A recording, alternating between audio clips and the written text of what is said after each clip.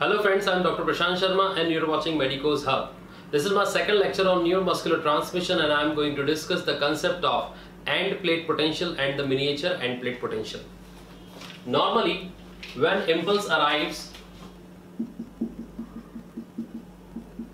at the axon terminal, then the vesicles fuse with the plasma membrane of axon terminal and neurotransmitters are released that involve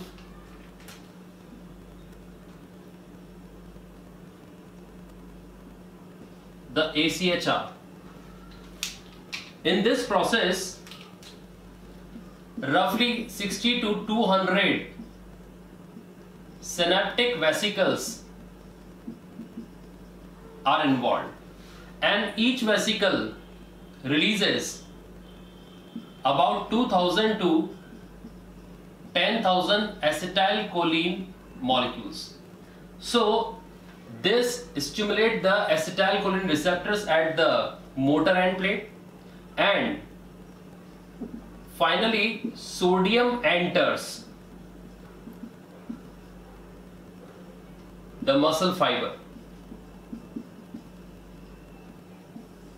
This entry of sodium develops a membrane potential which is depolarizing in nature, and this membrane potential is known as end plate potential. End plate potential is basically a type of graded potential, so it will show decremental conduction, that is, its amplitude or magnitude will die or decrease along with time and the distance, but it is quite sufficient to stimulate the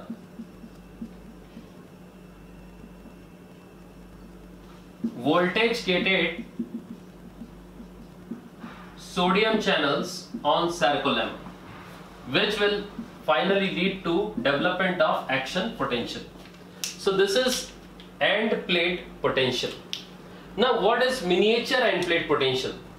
Even when the neuromuscular junction is at rest or the motor neuron is at rest, then also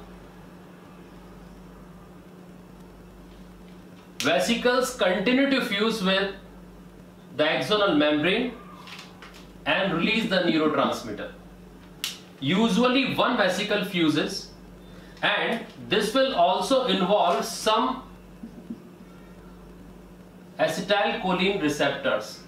So some quantity of sodium will enter and will give rise to small depolarizing values which are known as miniature end plate potential. These are in range of 0.1 millivolt to 0.4 millivolts. Amplitude is in this range, and these are also depolarizing.